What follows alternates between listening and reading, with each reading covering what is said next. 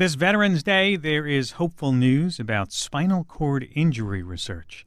A Swiss research team describes a paralyzed monkey walking again with help from an implant connecting its brain to a device that applies electrical pulses to its spine. One researcher says it could be 10 years or less before we could offer human patients something similar as therapy. Meanwhile, other researchers have been working on similar brain-controlled technology for upper body rehabilitation and also electrical stimulation systems without brain-computer interfaces, all for helping paralyzed people use their legs and regain other functions. A couple of those researchers join me now. Susan Harkeman is a professor of neurological surgery at the University of Louisville in Louisville, Kentucky. Welcome to Science Friday. It's great to be back. Thanks for having me. You're welcome. And Balu Ajiboye is assistant professor of biomedical engineering at Case Western Reserve University. He joins us from Cleveland. Welcome to Science Friday, Dr. Ajiboye. Thank you. Thank you for having me. Let's talk about this new research first. Susan Harkeman, can you describe for us how the monkeys could walk again, what this brain-computer interface was? Well, yeah, so it's been known for a long time that mammals with support to their spinal cord, with stimulation or applying drugs, can regain locomotion when their spinal cord is transected. In this case, they just took one pathway away, the cortical spinal pathway. That's thought to be important for movement. But what's new about this is they recorded signals from the brain, and they used wireless technology to send those signals after they had cut the spinal cord, and then tell the other piece of technology to send signals to help the paralyzed part of the body reactivate to step. So what they did is took some knowledge that was already known and put it together in a unique way. Dr. Ajiboye, what excites you about this? Well, I think the research itself is quite novel, quite interesting. As Dr. Harkeman mentioned, they're using a brain-computer interface to create stimulation or to control stimulation. It does suggest that in a person with a thoracic level spinal cord injury, you may be able to do something similar. A lot of the technology that they used is already approved for human use. There are some caveats to the research, I believe, the necessity of a brain-computer interface for restoring locomotion. But overall, I think scientifically it's very interesting. Now, I know that your work looks at brain interface technology, but for rehabilitating upper limbs, where does that research currently stand?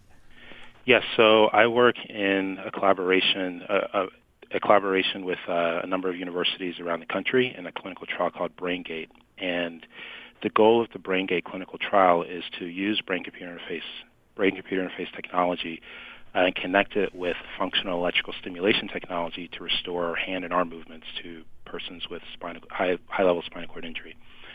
We currently have one participant enrolled in Cleveland, and we are at this point working on connecting those two systems. Functional electrical stimulation has been around for decades. It was pioneered at Case Western by Dr. Hunter Peckham and Dr. Robert Kirsch. It actually became a commercial product in the mid-'90s. There was a product available to persons with cervical level 5 spinal cord injury to restore hand grasping. We are now trying to connect that technology, that implantable technology, to an implanted brain-computer interface to restore both reaching and grasping to somebody with high cervical spinal cord injury. Dr. Harkeman, what's the difference between that and what you are working on? Well, what we have been focusing on is related to the stimulation in the current paper of the human spinal cord. So we're using current technology to activate the spinal cord networks for walking, for standing, and for voluntary movement in very severely paralyzed humans.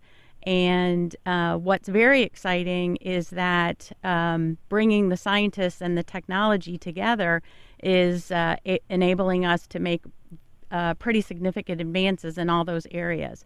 In addition, while we've been studying walking and standing and moving voluntarily, we found that other conditions such as cardiovascular deficits, respiratory, poor blood flow, lots of other secondary conditions, bowel and bladder, seem to be positively affected by the stimulation. So this is a time where we're starting to understand the complexity of the nervous system, being able to exploit that. And if we work hand in hand with developing the technology, I think that we can see some great advances in recovery after paralysis for people with spinal cord injury.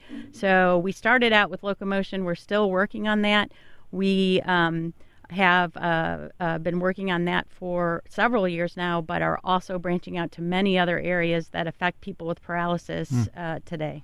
Do you find, I'll ask this to both of you, do you find that these newer technologies, the fact that you can stimulate the nerve endings below the spinal cord injury, that it might help make connections better and have them regrow back partially themselves?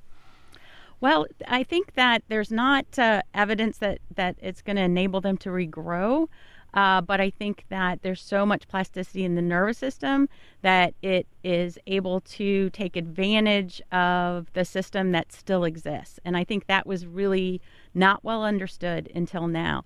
But what's important is with regeneration techniques that are also advancing, coupling these two could be extraordinary, because you wouldn't need to have a regeneration technique that would completely regenerate the nervous system. Maybe it would only need to regenerate a small percentage of fibers, and you couple it with this technology and get a pretty tremendous recovery. Mm-hmm. So I think multiple strategies together will ultimately be the answer.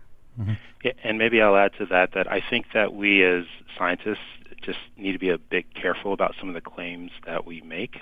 So we're obviously, this paper and the work that we're talking about is not claiming that we are fully regenerating the spinal cord. Our particular approach is to essentially circumvent the spinal cord, to basically be able to take those cortical signals that are generated in the brain, circumvent the spinal cord, and create the necessary stimulation patterns to create the same movements that would occur if the spinal cord were intact. So.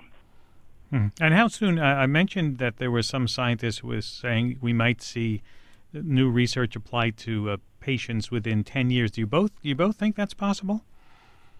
Well, I think there's many unknowns to translate something to the human. There's a lot of stakeholders who have to work together. There's a lot of unknowns. And so I think I would be really cautious in trying to put a timeline on it.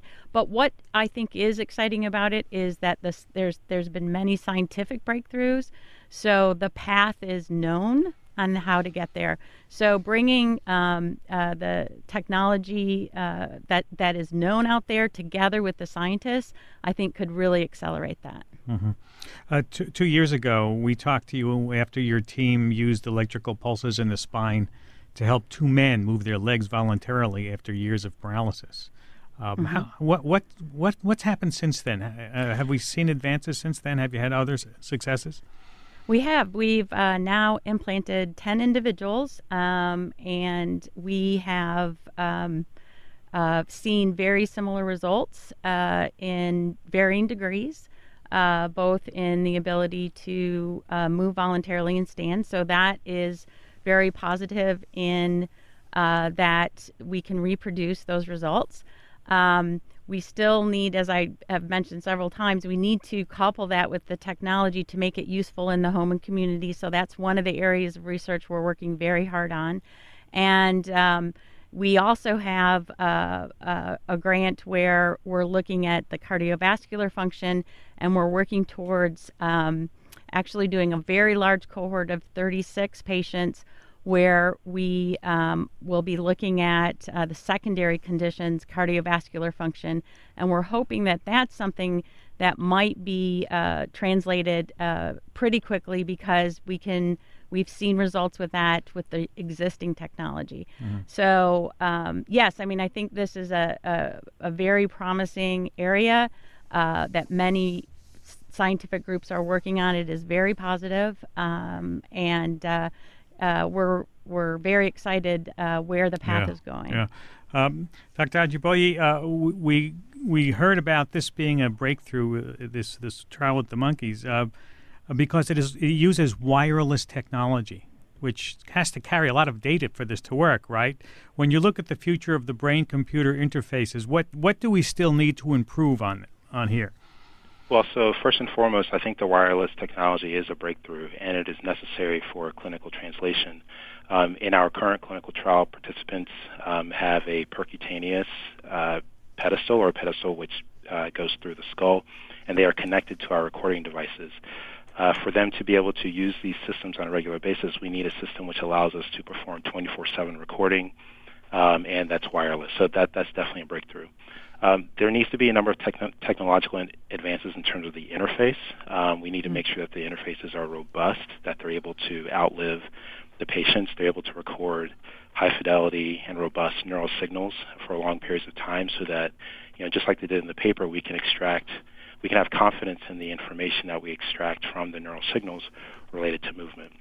We also need the ability to record from large numbers of neurons. Most of the current work, my work included, the work in the paper, are fairly limited in terms of the number of neurons you're able to record from simultaneously.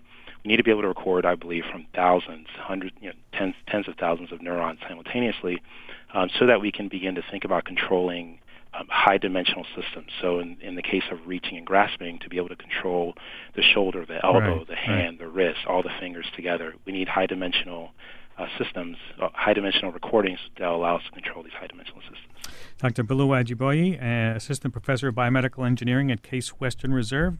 Dr. Susan Harkema, Professor of Neurological Surgery at the University of Louisville. Thank you both for taking time to be with us today. Thank you. Have a good weekend. Thank you very much.